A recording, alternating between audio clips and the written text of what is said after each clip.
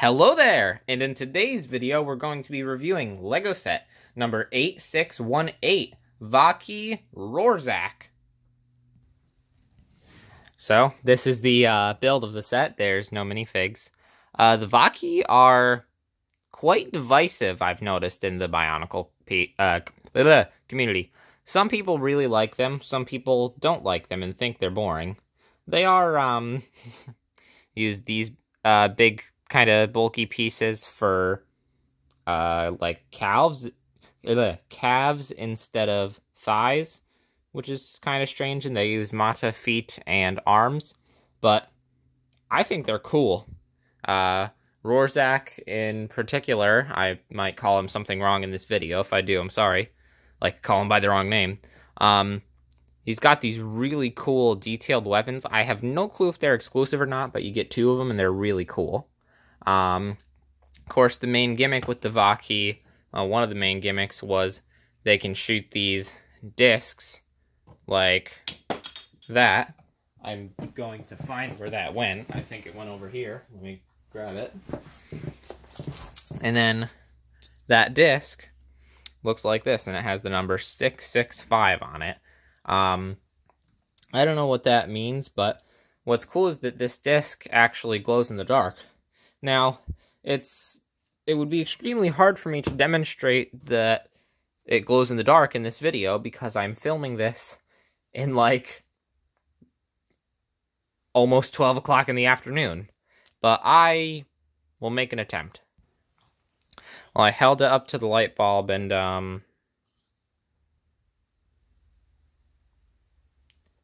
okay, that didn't really work.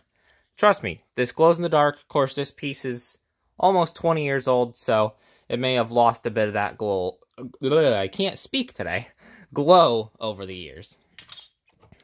The Vahki have these cool heads where it's this piece, the launcher thingy, the disc launcher, two Technic pins, a Technic axle in there, and then this cool translucent bit that's a different color in each one. This one's translucent yellow, I think. And I don't know what the Vahki's elements are, because it's not like just a simple one-to-one with the Toa, you know, like fire, air, water, etc. But, yeah, and then of course he has a gear function where he just kind of goes back and forth like that, which is pretty neat. I don't have a Toa built to demonstrate on, but I'm going to find something for him to attack. So if we take Luigi here, this was the first thing I found, and kind of just set him there, you can attack him and knock him over. Oh, he doesn't stand well on studs on his own, but look at that. Alright, thank you, Luigi. And then the other really cool feature with the Vahki is they actually can transform. First, you're gonna flip the arms around like that, and then you gotta flip the head around, and you also gotta kind of do that with the legs. It looks really strange and kind of scary, which I think is the point. I think, okay, yeah, I'm looking at the canister. I did do that, right? Yeah, these guys are pretty cool that they can do that. Yeah, I like the Vahki. I don't know why there's people that don't like them. I mean, that's fine. That doesn't make me upset or anything. I just think they're neat. And the commercials were cool too, the whole surrender or run thing. Like that's just awesome. So you can have them in this more like spider position. I think they all do like a similar thing like this, and that's why they have these huge weapons. But yeah, this is pretty cool.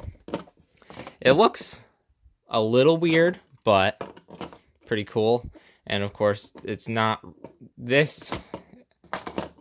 If you want to like put one arm up like it's trying to kind of like stab at something, it kind of works, but also kind of doesn't work great.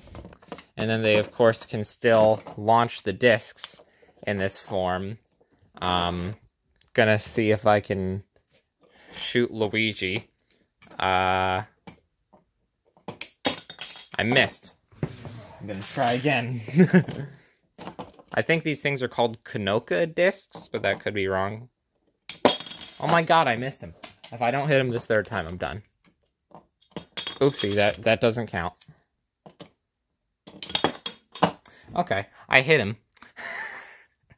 Now let's look at the manual and canister. The manual is a pretty standard rectangle. This one's in pretty good condition for its age. Just open it up and, oh, okay, that's right. You get a really cool map of Metru Nui showing all the different areas and the Toa on there. And then the back, mine's got a little rip there. There's an ad for Bionicle 2, Legends of Metru Nui, and it shows some screenshots from the movie. It's pretty cool. And then 2004, the Lego Group. The set came out in 2004.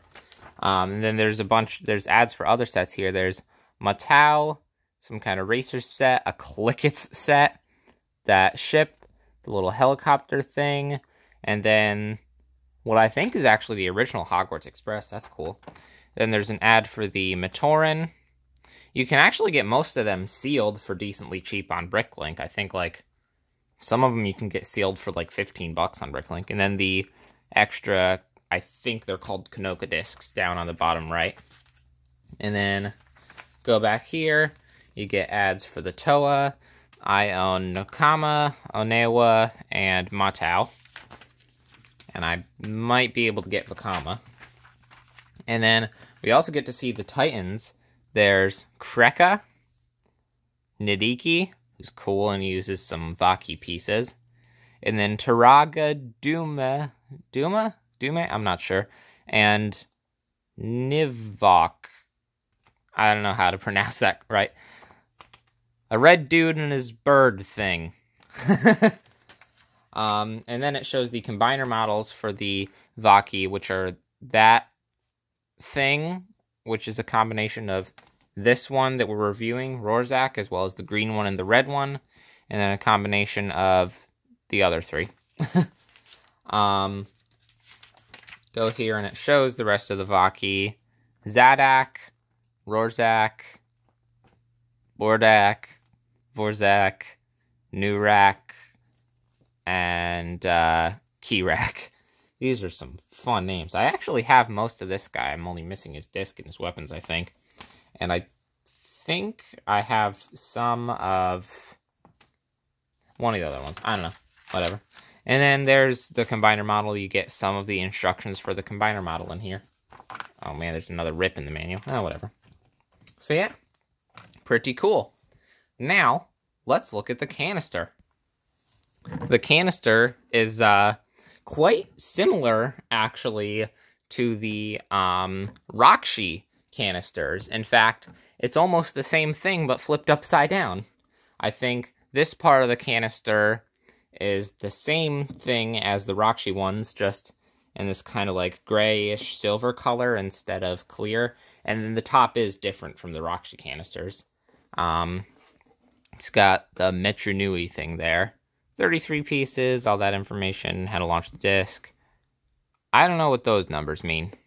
I don't really care what they mean, but I don't know what they mean. www.bionicle.com. And then there's another ad for the movie. They didn't even have box art yet, it looks like. All this information. Nothing on the bottom except for that really cool molded in thing. And then